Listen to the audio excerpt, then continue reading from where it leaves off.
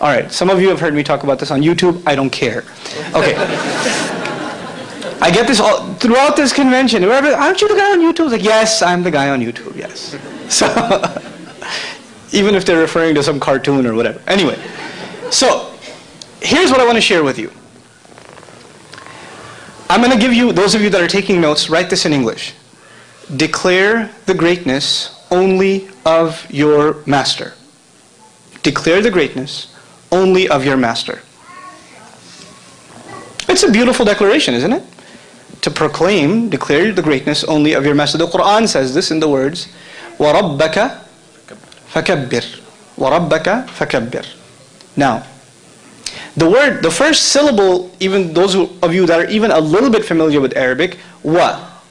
That's the first sound you heard. When I recited the Arabic, you heard wa. Now what does wa mean? Anyone know? Yeah, except it means and in modern Arabic. And in classical Arabic, that wa sound had 21 different benefits. One of them being and. But another one being what's called isti'naf. The English equivalent being the start of a new sentence. You know how in English you start a new sentence with a capital letter? Well, the ancient Arab can do that with a wa. If they say wa, it doesn't necessarily mean and. And this is why those of you that read the Qur'an in translation and see a sentence beginning with and, you say, I learned in 3rd grade, you're not supposed to do that. But I guess he's Allah, he could do it. You know? It's not exactly and, it's something else. It's something more. Okay? Now keeping that sentence starter aside, what's left? Declare the greatness only of your master. Now, رَبَّكَ فَكَبِّرْ, those of you who know Arabic, Ra is the first letter. فَكَبِّرْ, Ra is the last letter.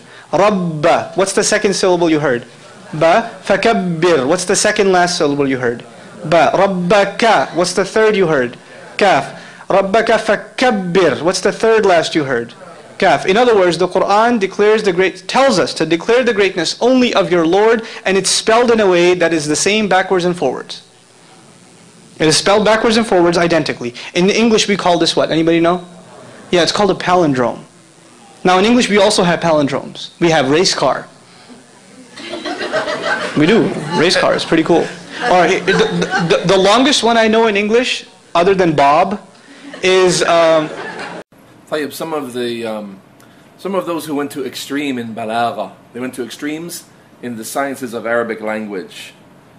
And they're known throughout every time you have people who go into language. Palindromes are cute. The word race car, you can spell it forwards and backwards the same way. It's cute. Is it ilm? Even in English, those of you who are English teachers or professionals, is a palindrome something that becomes a serious linguistic issue ever? It's a party favor. It's a silly thing that nobody really would go into any depths except that he would be viewed as a silly person. It's not considered a science that would lead to anything, a palindrome. And of course, silly people are busy with it, writing entire stories that if you read the story backwards, it has the same story as backwards. It's mentioned that some of the people who are busy with these kind of things in Arabic would write letters where if you read the letter backwards, it would be the response to the letter. Just as tafannun, tarfih, to play about with language, like what people do with children at parties or something like that. But some people, of course, always there's someone going overboard with something silly. So in the time of Jalaluddin as-Suyuti, this had appeared. Jalaluddin as-Suyuti, he died in the year 911. So we're talking about something after 9 centuries of Islam. It appeared then. We're not talking about something that appeared in the time of the Salaf. So he mentioned it, that we have that in the Qur'an as well. And he mentioned 2 verses.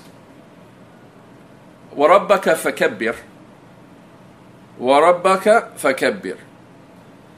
Take off the wow. It's not a true palindrome because you have to take off a letter. A palindrome, you don't need to take off any letters. But it's a partial palindrome. It's after you adjust it with your human adjustment, it becomes a palindrome. وَرَبَّكَ فَكَبِّرْ. So it's رَبَّكَ فَكَبِّرْ. Ra, ba, kaf. رَبَّكَ, fa in the middle. Kaf, ba, ra. رَبَّكَ فَكَبِّرْ. طيب. Is it a miracle? Mu'jiza. What's a mu'jiza? Define a mu'jiza for me.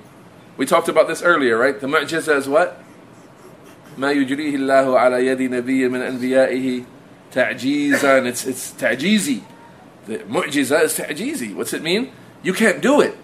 Split the moon in half. Faddal. Go ahead. You can't do it. That's what makes it a miracle. It's not a miracle when everybody can do it.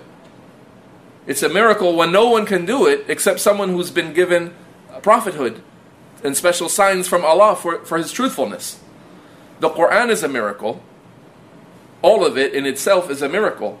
Not that this ayat read backwards is a miracle now. Alright. Kullun fi falak yasbahu. Kullun fi falak. That's the second one. Doesn't really matter. Why do I say it doesn't matter? Because first of all, we don't know anything from our Salaf that would indicate any recommendation or any interest in trying to find a benefit from reading the Qur'an backwards. They were ahras an-nas. They were the most vigilant, devout people to get benefit of the Qur'an from any way you can get benefit. Were they reading the ayats backwards to get benefit? Never. Something unheard of. Only in the modern times when the people's minds have become corrupt and they've become busy with what does not benefit them. Secondly, reading the ayat of the Qur'an backwards resembles what? Have you ever heard? Sihr. Magicians. People who would write a talisman for you to hang around your neck to help you get healed. And they tell you it's just Qur'an, don't worry about it. Ask the people who know, open them up. It's always Qur'an written backwards. It's always names of demons and devils. It's always a numerology, configurations of numbers and things that are in strange patterns. Sometimes directly, ya Iblis and things like that. And they tell you it's Qur'an hanging around your neck. Never do that. Never allow someone in your presence to have an amulet around their neck where they say, I have Qur'an in here, or I have some dua in here that a sheikh made for me. Ask them, please, can we open it up? It's no problem if we open it up and look at it. Then you see what's inside of it and you can show the person for themselves. Anyway. So it resembles musha'widin and sahara. The people who are charlatans, the people who are into black magic and things like that. Reading the Qur'an backwards. You find that the magicians are requested by Iblis or by his junud, by his troops, by his awliya. They are requested to write an ayat backwards, rip it up, urinate on it, and these kinds of things. They're requested to do these things. So giving some precedence to the ayats written backwards is not from the way of the Muslims in any way, shape, or fashion. Let alone, we're talking about tafsir. So first of all, it's not known from the Salaf. Secondly, it's known to be from the way of deviant, satanic people, magicians, occultists, and so on. Furthermore, it's not tafsir in any way whatsoever. Tafsir, the meaning of tafsir is al-kashfu wal-ilahu li muradillahi ta'ala min kalamihi al-munazzal ala Muhammadin sallallahu alayhi wa sallam. The definition of tafsir is to give an explanation to explain the meaning of the words that Allah revealed to the Messenger sallallahu alayhi wa sallam, the Qur'an. That's tafsir. How is this tafsir? That you can read the ayat backwards, it has the same exact letters, the same exact meanings. What would the tafsir be anyway? If there was something permissible to look at, what is the meaning? It's the same as when you read it the other way. It doesn't have any meaning. So what are you getting out of it? Except silliness. Fourthly, how could you call it a mu'jiza? Aside from it not being the way of the Salaf, aside from it being the way of the musha'wadin, the way of the occultists, aside from it not being tafsir, not from far, how could you call it a mu'jiza? A miracle? Simply, is the word race car a miracle? Race car, is it a miracle? When you hear the word race car and someone told you race car can be spelled forwards and backwards the same way, do you say, oh, it's a miracle? You're laughing. People would laugh at this. A miracle? And that's a pure palindrome. You don't have to take any letters off. Fifthly, it's not even a palindrome until you remove letters and interfere with it yourself. So then comparatively, sixthly, it's weaker than the palindromes the kuffar have in terms of it being a palindrome. It's not pure. You have to change it to make it a palindrome. Seventhly, other people can make bigger palindromes. So how is it a miracle? Kuffar, go look up palindromes on Google. You'll find websites dedicated to palindromes. You'll find pages. You'll find someone wrote 10,000 word palindrome. So how is kullun fi falak a palindrome? Kullun fi falak. I mean, how is it a miracle? Sorry. How is it a miracle? What about it is miraculous? People who would spread this kind of tafsir, obviously did not study from Ahlul Ilm. They did not take this kind of tafsir from the scholars. Who are they? They are people who take whatever they can find from any books, and they tend to mix the worst of all of the books in tafsir, the latecomers especially, to mix all of the mistakes and the worst things and put them all together and not be able to distinguish. The same person reads from a Zamakhshari. Zamakhshari is Mu'tazili. And the scholars warn against his tafsir, even though it's strong in language, they warn against his tafsir, and they say that students of knowledge should not be busy with a Zamakhshari. Some scholars might go into it here and there, but you find in the West someone speaking English, giving lessons in tafsir, and he's reading from a Zamakhshari and a Sabuni and all kinds of Asha'ira and all of those things, and he ends up with this kind of tafsir, and it's not shocking. And it's said about him that he's a specialist in tafsir.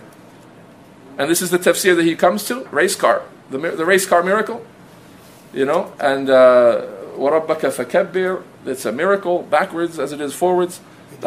Not tafsir, this is dalala, this is going astray. Because if we were to encourage this kind of thing, and if we were to think it's praiseworthy, think about how many people would be going home right now with a mushaf. I'm going to find a palindrome.